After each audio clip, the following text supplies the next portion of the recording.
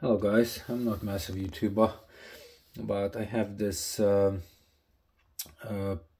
Pop 300, I believe, Helium miner, and I changed my Wi-Fi recently, and I can't connect anymore.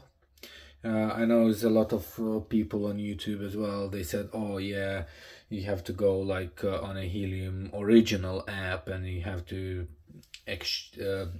change the details in there." But apparently I'm receiving an error message, which one I found out a lot of people receiving that, and they can do nothing about it.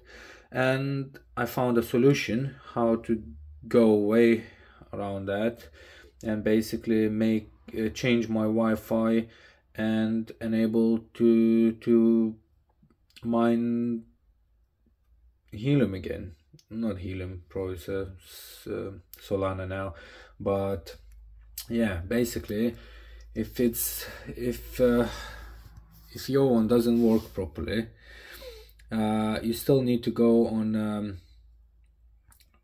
a original Helium app as you try to change Wi-Fi on that kind of gear sign.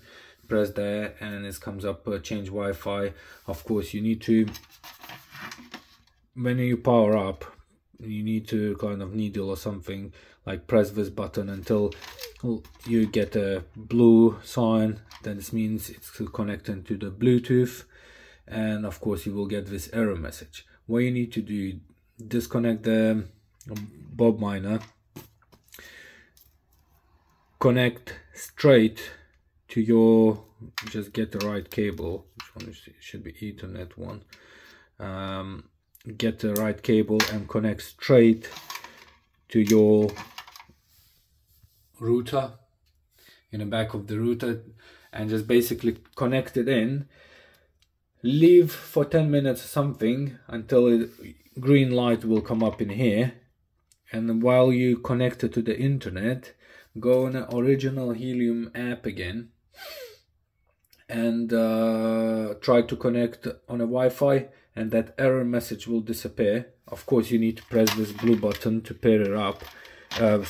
Press this button here until blue light comes up and pair your device, and you will find out like then they unable to open the window where you can change your Wi-Fi code and enable to work on your new Wi-Fi.